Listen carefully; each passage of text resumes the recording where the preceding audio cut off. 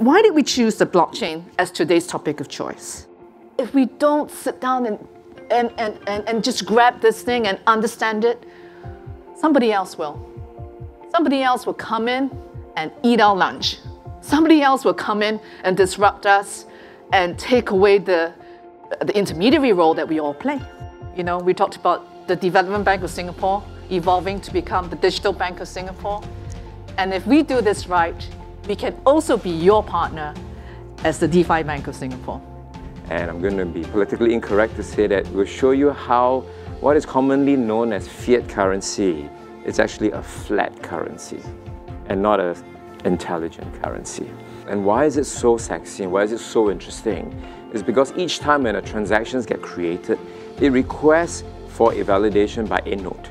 So everybody who's in the network gets the opportunity to validate it, make sure that they know that the transaction is real, it is correct, and then it just gets locked in for it to be recorded, and everyone on the chain gets to see it.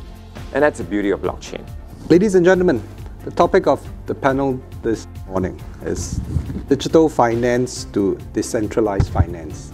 Do we need decentralized finance, or do we need finance to be more digital? I guess when DeFi comes in, I'll actually take something in my little wallet. Everything what you do inside my smart contract, and how do I protect consumer, how do I ensure the oracles are pricing rightly, how do I ensure there's no bug on the smart contract. And so there are the open questions, but from a regulatory perspective, we don't want to step away from that. Do not defy the DeFi.